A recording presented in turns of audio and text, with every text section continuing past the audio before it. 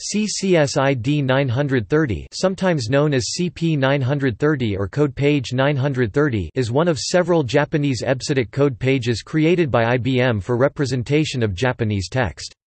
It is commonly used on IBM Z, OS and IBM System I operating system. It encodes half-width katakana, full-width katakana, hiragana and kanji.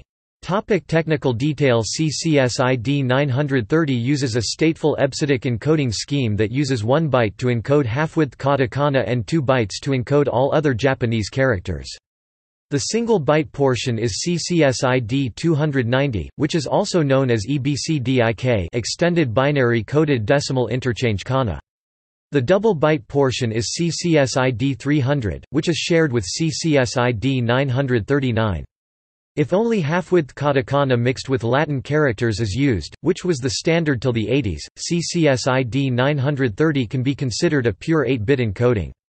When other types of Japanese or full-width characters are used, it is a multibyte encoding where the shift-out hexadecimal OE and shift-in hexadecimal OF bytes are used to indicate the start and end of a double byte encoding. The most recent versions of CCSID 930 CCSID 1390 supports GZX 0213. It was invented by Alan Lloyd-Jones at IBM Hursley Laboratories, UK. Practical considerations. CCSID 930 itself and its encoding scheme contains a number of idiosyncrasies that makes working with CCSID 930 in practice hard. See also EBCDIC for idiosyncrasies of the EBCDIC standard and are of some practical relevance. Because of the shift-in, shift-out codes, parsing a byte sequence from the middle is hard. Interpretation of the bytes requires backing up until one of the shift bytes is encountered. Although CCSID 930 allows for mixed half-width and full-width character text, many database schemas strictly distinguish between columns containing only single-byte half-width katakana and such containing only double-byte full-width characters. This is a convenience created for software developers to make text length prediction for a given column size in bytes easier and vice versa. On the downside, the above means that for consistency Latin text in such full-width character column will have to be entered or converted into full-width alphabetic characters, interesting when doing database searches, such that they are encoded as double-byte characters when database columns are implicitly defined as pure full-width character text. The shift-in, shift-out codes are often omitted, which results in strictly speaking incorrect encoding.